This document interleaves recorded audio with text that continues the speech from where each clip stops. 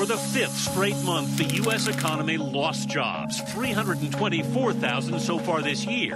A meltdown in the mortgage industry. This is the biggest point drop that has ever been seen in a day. The worst financial collapse since the Great Depression. This is cataclysmic. American workers were laid off in numbers not seen in over 3 decades. Whoever wins in November is going to come into office in January facing a deep recession, facing trillions of new liabilities. This is a once-in-a-half century, probably once-in-a-century type of event.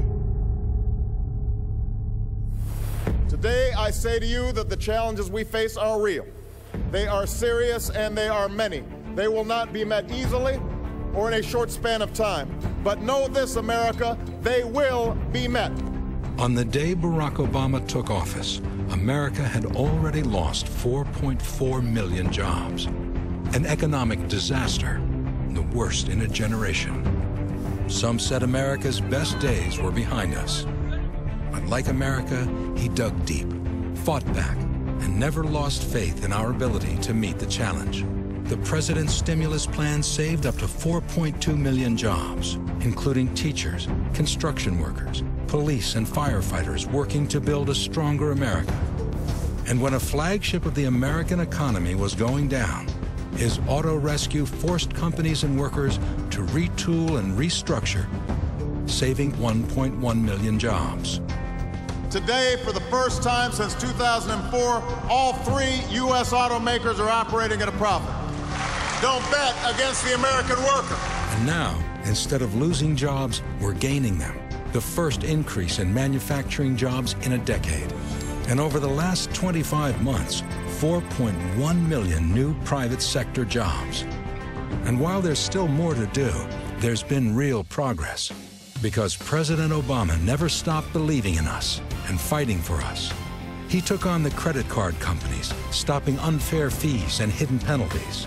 Took on the Wall Street banks, too, fighting for tough new reforms to make sure they never again wreck our economy. He passed historic health reform, and now insurance companies can't deny children coverage for pre-existing conditions. Seniors pay less for prescriptions. Contraception coverage guaranteed. And by 2016, 32 million more Americans will finally have health coverage. Wind and solar power has doubled, but that's not all. Middle-class taxes at historic lows. College loans more affordable and easier to repay. Equal pay for women protected by an historic new law. Don't ask, don't tell. History. Hard work. Determination. Real results. But instead of working together to lift America up, Republicans were waging a campaign to tear the president down. Virtually every Republican has decided to just say no to anything the president proposes. Put me in the no column. Vote no. Vote no. Republicans are getting a rap as the party of no. Yesterday, in the end, not a single Republican voted for the bill, and apparently the relative merits of the legislation had little to do with it. Our top political priority over the next 2 years should be to deny President Obama a second term. And still, he persevered, here at home and as commander-in-chief. Over the last 2 years, you've seen a depletion of the senior bench for al-Qaeda. Anwar al-Awlaki has been killed.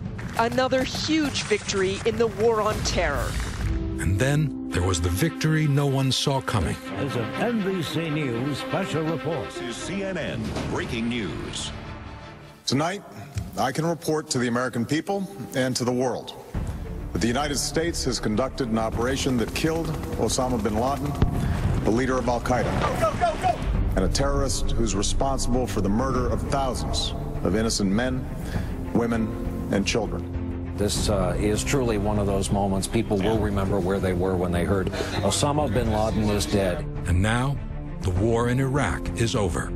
For nearly 9 years, our nation has been at war in Iraq. So as your commander-in-chief, and on behalf of a grateful nation, I'm proud to finally say these 2 words: welcome home. A promise kept by a president who understands America's promise who understands America's greatness comes from a strong, secure middle class. That's the America President Obama believes in. And that's what he's fighting for every day.